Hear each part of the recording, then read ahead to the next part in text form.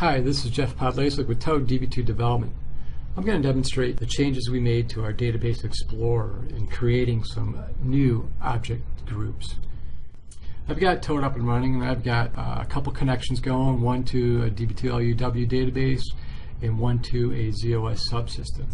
Now this first tab here is connected to an LUW database, and I'm using the drop-down view in this Database Explorer, and what I'll do is I'll show you some of these new groups. For example, now we have this data types group that contains all your data types: arrays, associative arrays, cursor, distinct, row, and structure types. And also new in this release, you'll see that you can now manage arrays and associative array types. You can create like, alter, drop, migrate those objects. So that's the data types group.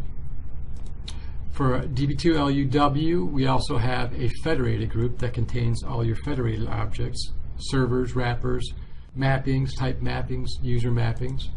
And new in this DB2, Toad DB2 5.0 release, we've added the ability to manage type mappings and user mappings. You could create like, drop, alter those objects. And we also have a security group that contains security-based objects such as users, groups, roles, the things that you could grant and revoke permissions to and from, and new objects that we've introduced such as trusted context, audit policies, security label components, security policies, and security labels. And these new objects can be managed as well. You could create like, alter, drop these new security objects as well. So they're all in the security group.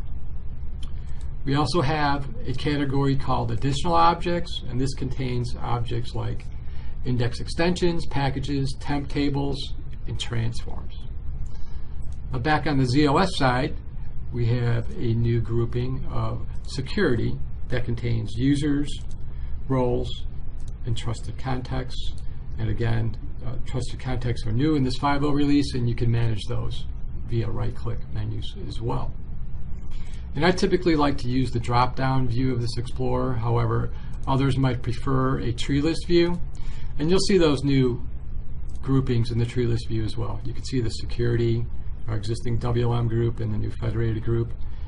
And under schemas, you'll see the additional objects groups, since those are schema-based, and as well as the data types.